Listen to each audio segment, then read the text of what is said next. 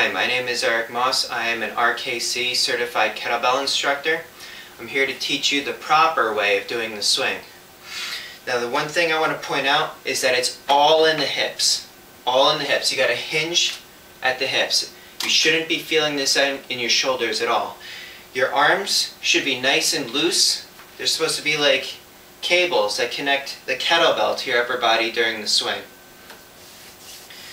So first things first, reach down, pick up the kettlebell, lift it up like this, and then give it a little bit of a push back, and then use your lower back and hips as you swing it forward.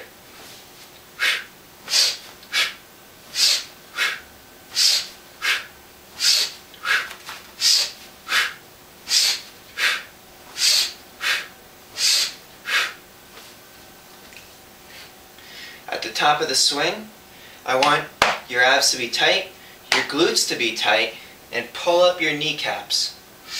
And also, your breathing, you should be matching the breath with the force. Inhale on the way down, make sure that your stomach is full of air, and exhale at the top. There's going to be a period of time where it's motionless at the top. Just watch for it.